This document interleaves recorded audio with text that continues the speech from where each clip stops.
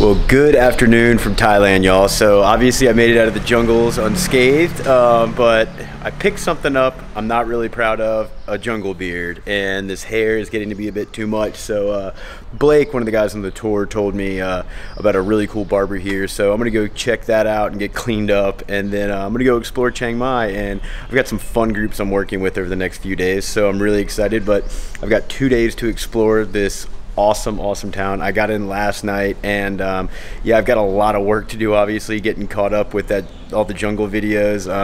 Yeah, everybody gave me all of their footage, so that was it was over 600 video clips, so it's been taking me a long time to get that video together, because I gotta watch it all and then, you know, make a cut sheet and figure out what I want to use. But enough on that. Next country, Thailand. So yeah, let's get out there and explore.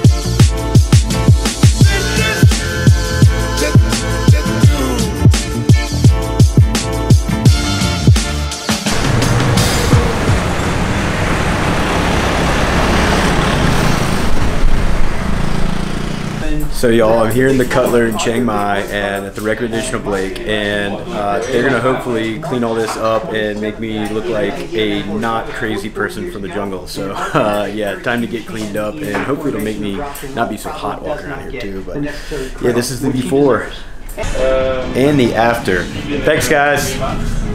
Yeah. All right, y'all, so I feel like a new man. Oh, it feels great to get that jungle scruff off my face and get a haircut. Not my usual look, but yeah, I'm gonna rock it out. They put some pomade in my hair, so yeah, I'm looking like a rockabilly star, I feel like.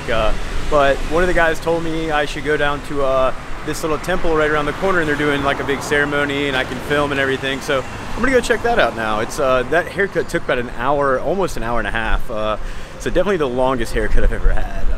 But yeah, I'm gonna go check this out, and then yeah, see where the night takes me. I've got one more day to explore, so then I'm gonna go do all the main tourist stuff tomorrow. So I'm kind of run out of time, but yeah, feeling good.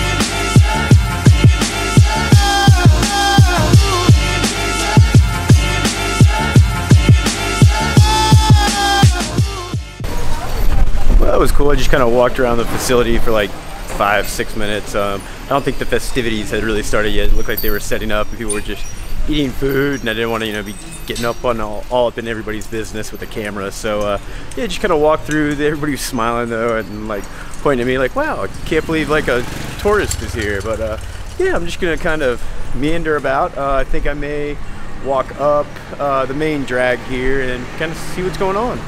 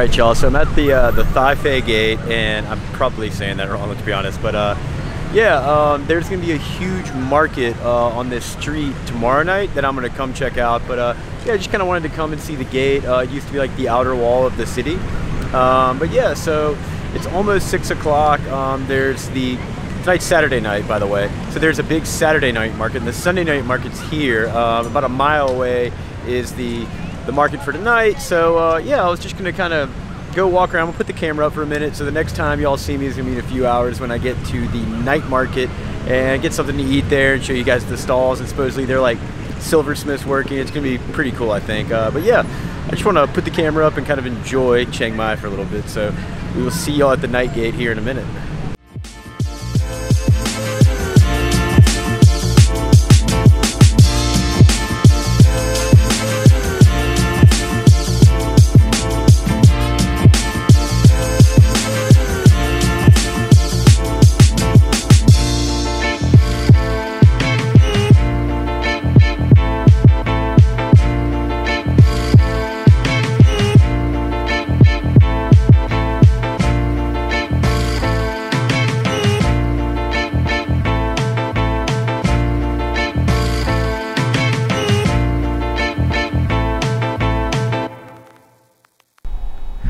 Alright y'all, so that was my first day in Chiang Mai, Thailand. Yeah, it was a pretty decent day. It poured like really early in the day, so I wasn't able to get out around until about 12:31. So yeah, I just kind of like walked around, got my bearings, you know, walked through that one temple, but it seemed like they were kind of getting set up for later on in the night. You know, everybody was eating and everything, so I just kind of buzzed through there and then got out. Saw a bunch of the temples from the street, the Wats, and I'm gonna go to a bunch tomorrow, so show y'all that in the next vlog. But yeah, I was kind of bummed out. So I got to that one night market. They're usually open till around midnight according to the internet, but I think with the water festival coming up, which I'll experience in Bangkok, a bunch of them were closing down early. It was like, you know, 9:30 when they were closing down, and it's like a little after 10 now. So I was only able to find one food stall open that was still serving food, and I got this guy, which I'm not sure if it's a small piece of chicken or a big piece of frog, but hold on.